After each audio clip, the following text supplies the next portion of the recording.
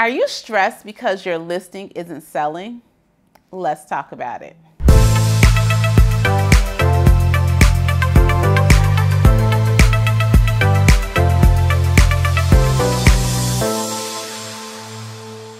Hey everybody, it's Rosemary Lewis, your real estate bestie, and today I am going to give you tips on how to market your listings that just aren't moving fast enough. But before we get into it, go ahead and subscribe to my channel, and that way every time I post a video, you will know all about it. And while you're at it, go ahead, show us some love, give us a thumbs up.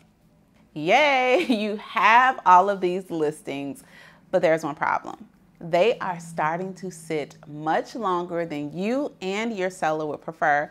So what do you do about it? So first of all, let me just tell you, besties, that you are not alone. Actually, me and my girl Amber Dorsey, one of my real life real estate besties, just had this conversation a couple of days ago with the fact that even in our market, we are in DFW where it is super progressive, but we are seeing longer market times and we're having to be more creative with getting our listing sold. So first of all, you're not alone. I don't want you to panic, but I definitely want to give you some tips on how to get these listings sold, how to move them. Now, here is the very first tip, is that, and this actually starts before you even take the listing, it is setting realistic expectations with your sellers. My new favorite meme, I'm gonna show you a picture of it, is this thing. It says that, you know, buyers think we're in 2008, sellers think we're in 2022, and every agent thinks they're on Selling Sunset. And baby, that could not be more accurate. And I get it, and literally I get it from the perspective of sellers, is that they saw all of the craziness happen around them just 24 months ago. So it's hard to really understand or adapt to what's happening in market, but this is your responsibility as the real estate agent. And I'm telling you, setting these realistic expectations up front is going to make all the difference in the world. And I know that you are competing for listings, but lying to people and over-promising and under-delivering is going to set you up for frustration and failure, and possibly have you out here paying for and marketing a listing that you cannot get sold. So what type of expectations do you need to set? I'm happy you asked. Number one, what is the expectation of market time, okay? I don't care how beautiful the house is. I don't care, you know, all of these different things. And of course, you are going to work to get it sold as quickly as possible, but the data is the data, okay? And the data is going to help drive the expectations. So instead of you telling your sellers, hey, this is what I think I can do, I want you to set the realistic expectation based on what the numbers say. So when you are going to a listing appointment, make sure that you are very clear on what the market time, the days on market are. But I want you to even go a step further. I want you to reach out to those agents who maybe have something pending or under contract, or even those active listings that haven't moved yet, and get an idea from them like, hey, what did your showing activity look like? What type of buyers? Like, what are some of the common feedback loops that you're getting with people looking at your properties? Because the same buyers who maybe offered or came to see or passed on their home will likely be the same ones that are going to be looking at your listing, and being able to help the seller understand the expectations of the buyers that their home will attract will make a world of difference. So definitely set the proper expectations. Also, pricing, okay? I literally just offered on a house for one of my buyers, and no lie, y'all, the seller was overpriced about $100,000. Now, the seller definitely had the paperwork to back up all of the different upgrades and things that they did in the property, but at the end of the day, they actually over improved it. And it's a waste of their time. It's a waste of their agent's time, because the agent didn't have an honest conversation about what the home is actually worth in today's market and what it would appraise out to. So when you are pricing a property, make sure that you're not just looking at sold comps, but again, you're looking at what are the trends that you're seeing with the homes that are selling, right? What percentage of list price versus sales price are they selling at? Are there any seller concessions? Like, you need to really do a little bit of research. So again, your seller knows exactly going into selling their home, exactly what they likely will expect. I know some of you are nervous, right? Like, oh, if I tell them all of these things, then they might choose to go with someone else. I let my sellers know right up front, hey, like, here's the thing. There might be an agent who's willing to sell you a dream and not be upfront with you, but that's not me, because I want to share with you exactly what you can expect in market.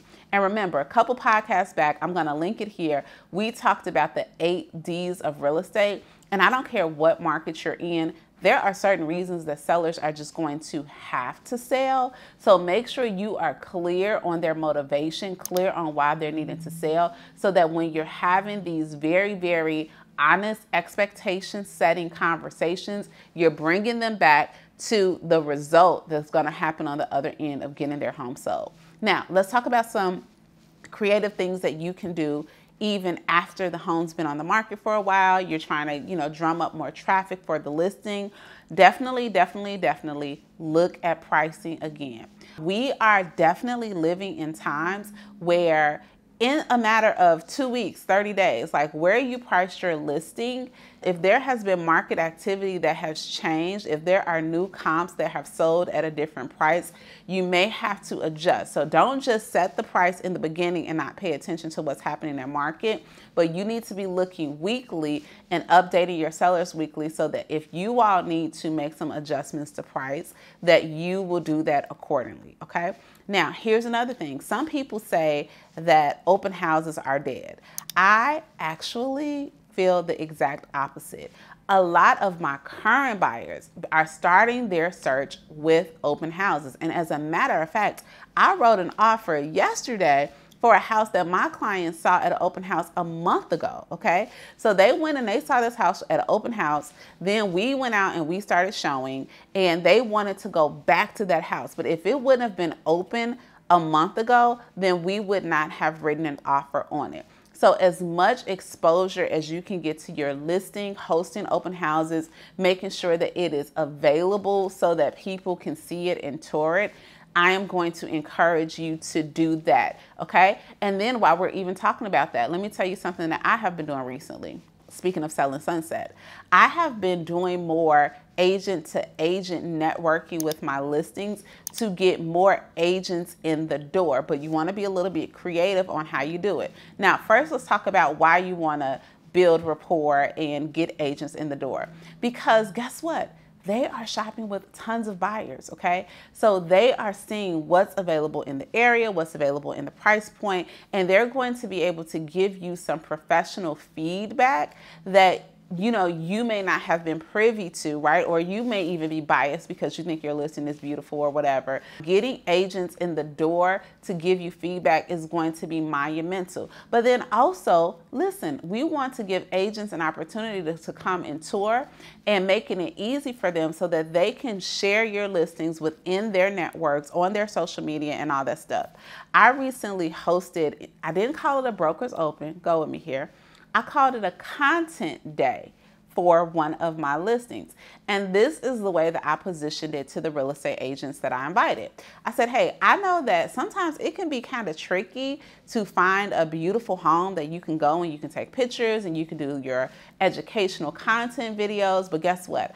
I am checking that box off for you. I ordered a charcuterie board. I brought tripods. I was on hand to help coach them through some content. And guess what? Not only did I help solve a problem for the agents, right? I helped them with creating some content, walking through a beautiful home, but also they started to showcase my listing on their open house, right? It put it on their radar, and very soon after, the home was under contract. So think outside of the box on different things that you can do with that nature. Here's another thing, neighborhoods. Working within the neighborhoods and getting to know the neighbors and inviting them to a special activity, a special viewing is another way to get eyeballs on the listing. Because guess what? When a home goes for sale, you do know that it creates some anxiety between the neighbors, right? Especially the direct neighbors, like the people who are like 3 to the right and left and 3 across the front. They are wondering who is going to come and live next to us.